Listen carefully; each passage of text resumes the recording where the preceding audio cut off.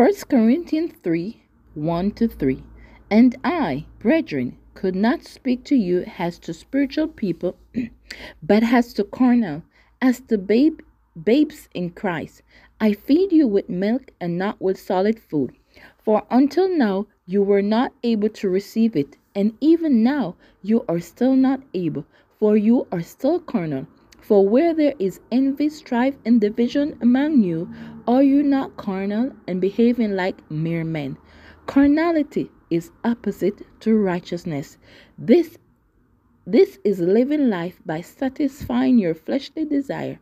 You are starving the soul and the spirit while feeding the body. To live a Christian life, you must kill the flesh. If not, you will please it and its desire. This is carnality. Be holy as God is holy.